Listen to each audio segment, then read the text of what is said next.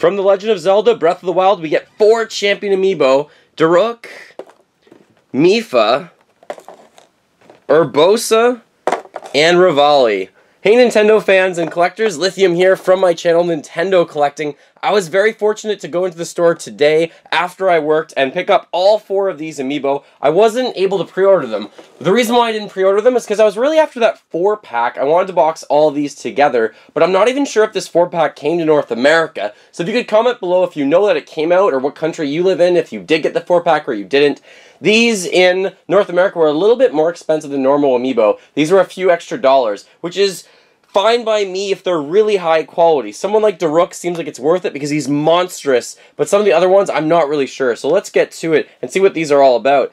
I'm just going to go in the order that I announced them. So the first one, Daruk, let's take a look at him. He's probably the largest Amiibo figure. I do have a comparison here to Bowser, which I will make as well. I like the box packaging for these. It's the same as the other Breath of the Wild Amiibo. And of course, you have the picture on the back of this guy. What the interesting part on the back of this is it does say that you can scan this into the game, and you can use this to help you in the adventure, basically. But it has a picture of what item that you might be able to get. It says that you might be able to get one of the rare items.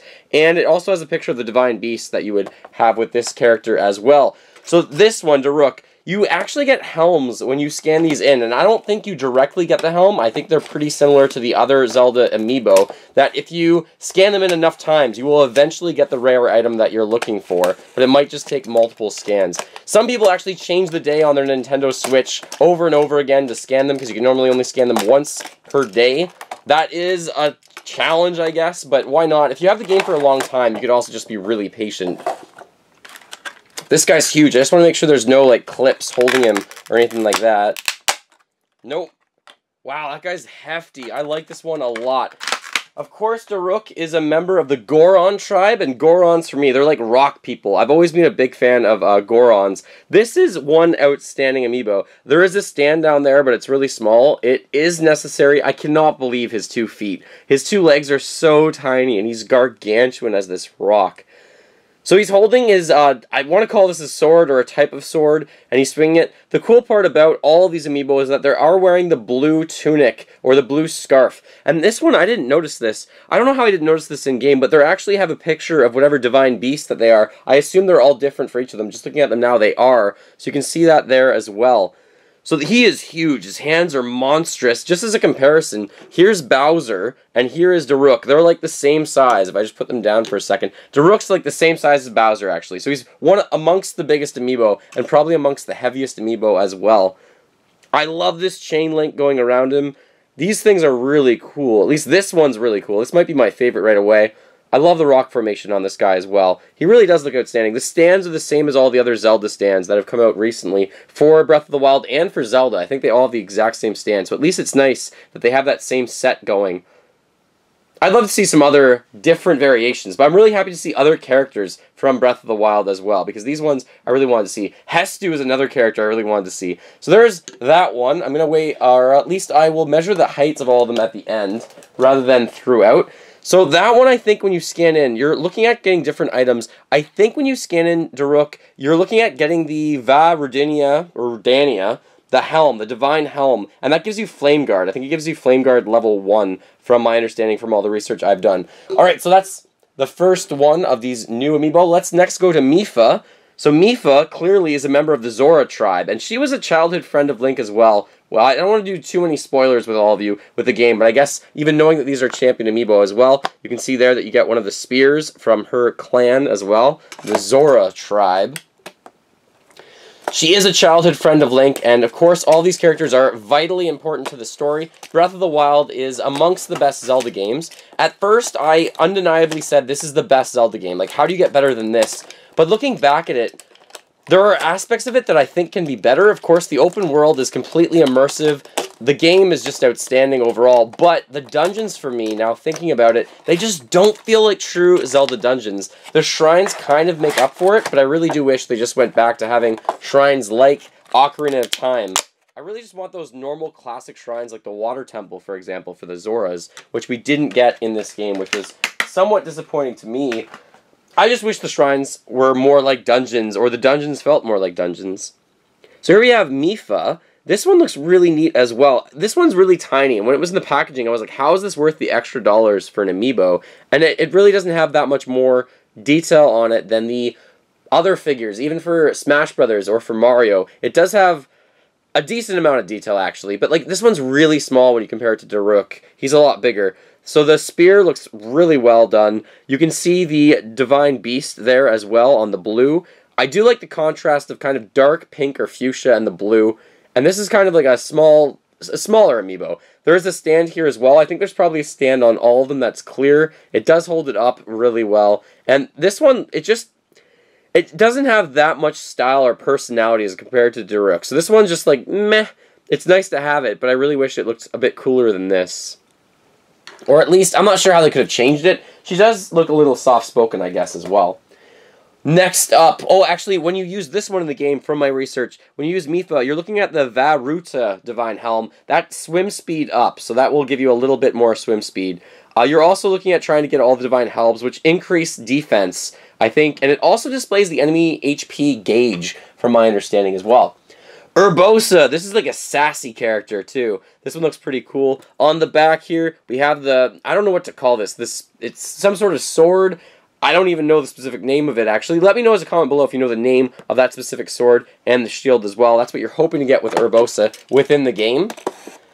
My one friend, he's really into The Legend of Zelda. Loves Ocarina of Time, of course. He's a fan of Majora's Mask. And he thinks Breath of the Wild is far and away the best Zelda game. He can't believe I haven't played it as much as he has. He's beat it all the way. He loves the DLC for it as well. And this is kind of a prelude to all the rest of the DLC that's going to be coming out for The Legend of Zelda, with a new dungeon that's coming as well later this year. These Amiibo are preludes to that, I would say. Here we have Urbosa. Look at that pose. I gotta say, this stand is terrible. That stand is that's a really weird place to put a stand.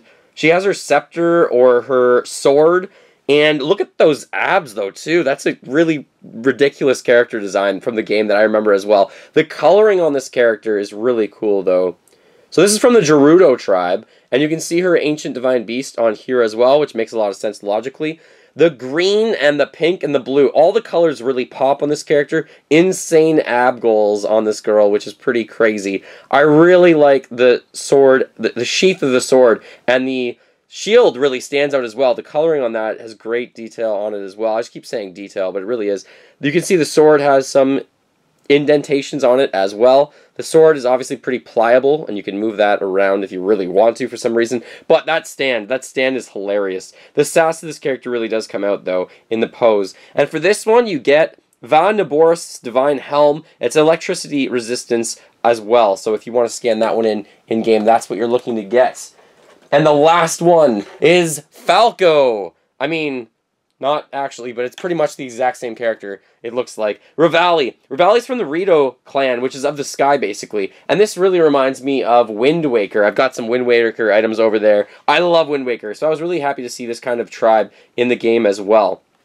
On the back, you see that you get a bow and arrow from this character. That's what you're hoping to get. And let's open this up. When this character was announced, or when I actually saw it online, right away I was like, wait, a bird with a lot of different kind of personality that seems almost really cocky and arrogant. And that seems exactly like Falco. I wonder if they were inspired in any way, or if it just worked out that way. Maybe that's just like the character type of the bird. And they're just like, oh, well, all birds like this in games, when we turn animals into characters, they pretty much are going to be some sort of arrogant bird. Now, Revali is Vamado Divine Helm. And I'm not sure if I'm pronouncing that right, but that's the cold resistance. This one's a little harder to open. I don't want to break any of it. And there we go. Let's take a look at this one. Just going to move this to the side for Revali. I love the bird clan in this game. These look really neat as well. Great character design. You see the bow and arrow, or at least the bow that he is holding here, holding it out. Even the dreads, like this bird's got dreads basically as hairdo on the back, which looks pretty outstanding. This is so cool. And there's the Divine Beast on the blue scarf that matches Link's blue wear as well, and Zelda's blue wear. The game's really well written. And I really do think the character design of these is well done. The voice acting, a lot of people question, but I don't mind the voice acting at all. The stand here is perfect. That's a great way to do a stand. It's kind of out of the way. You don't really see it when you're posing this character in any sense. And I gotta say, let's just look at Falco and look at Revali for a second. They're both extremely sassy blue birds. I see why everyone's making the comparison. In Smash Brothers, it would be really funny if they did a character swap for Falco in the Switch version of, I think, Smash Brothers. That has to come. But anyways, if they did a Revali, like, you could switch the character costume and it becomes Revali. That would be actually pretty funny. But it has the same character set or something like that. Just had to mention that for some reason. So this one does give you cold resistance for Vamado Divine Helm as well. Now, just taking a look at these four, I just want to give you an idea of size comparison for them right beside each other. Now that they're out of the package, in other areas of the world, you could buy them all in one giant package. So in terms of height, let's just do inches. 4 inches for Revali. Actually, I don't know if he's actually 4 inches. Just below 4 inches, because Urbosa is actually 4 inches. They're all around 4 inches. However, Daruk's a little bit taller. He's like 4.25 inches, which means each of them are probably around 10 centimeters tall each. But Daruk's a little bit taller. He's more like 11 and a half centimeters tall. My favorite of these four, you guessed it right away, I'm sure, is gotta be Daruk. I love the Goron clan, and this one has so much so much detail and a lot of character in it. I even like how his mouth's open and he just looks like such a fun-loving giant guy. It reminds me of Twilight Princess when you had to fight against one of them as well, and I just love the Goron tribe. It's just going back to Ocarina of Time, I was a big fan of these characters in the past, and this one, probably because he's so large, he really does feel like he's worth the money. I'm not sure if these are going to sell out or if you can find them over time. I expect Nintendo to keep shipping them throughout 2017 at least, throughout the Christmas holiday, so more people can get their hands on them. And I really wish I could pick up the 4-pack because this was probably a little bit more money if you buy them individually, but at least I was able to get my hands on all of them. And now I have a lot of Breath of the Wild Amiibo. I think there's 9 of them in this set right now, so that's pretty neat. The Guardian Amiibo was a lot more expensive than these anyways, but these are worth it if you're a Zelda fan and you like Breath of the Wild. Scanning them into the game, I wish they could give you a little bit more. I'm not sure if I fully understand exactly what they give you, other than a defense boost. You get displaying the enemy's HP gauge, I think, just like the Champion's Tunic, basically. So you also get items in-game, but these are really nice display pieces to have on your shelf, especially if anyone's a fan of The Legend of Zelda. This stand, though, I'm just going to keep making fun of that, and the fact that basically Revali is Falco all over again. But my favorite is Daruk. A lot of the other ones look good too, but Daruk's got to be my man. Let me know as a comment below, what is your favorite Amiibo of these 4 released for Breath of the Wild? And are you able to pick them up? Is the 4-pack available in your region or anything like that?